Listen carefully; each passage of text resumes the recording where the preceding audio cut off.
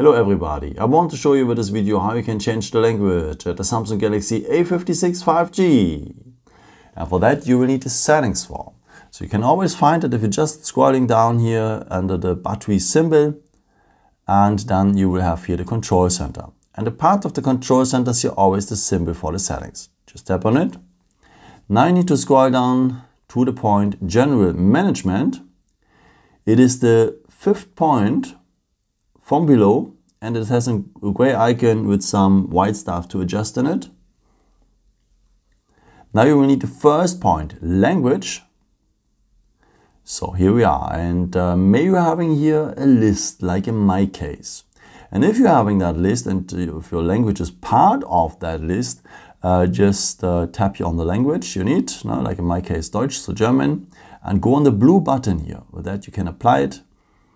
And then, yeah, in my case, Deutsch, so German is now here the main language of the phone.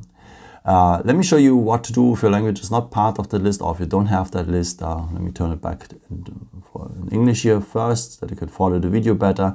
And what to do if the language is not part of the list here, just tap here on the green plus symbol to add a language. Okay, now you can choose from many languages and many different dialects and so on. So yeah, let's keep going on maybe in English here to follow the video better. And in the second step you can choose a local dialect. Let's take maybe the dialect from the Bahamas. Greetings, by the way. And then you need to set it as default, so choose the most wide one. Sometimes it is going down if the text size is too enlarged and so on.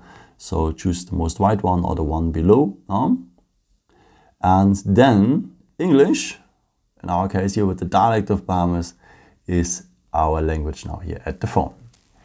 Yeah, I hope I could help you with this video and answer your question. And yeah, maybe if you want, you can leave me a nice comment or give me a thumbs up. That would be very helpful for my videos. Thank you so much for, and I've created also some other videos if you're interested in, with some more tips and tricks and so on. Or you can also subscribe me if you haven't done it before. Thank you so much for your support, and yeah, maybe until next time. Ciao.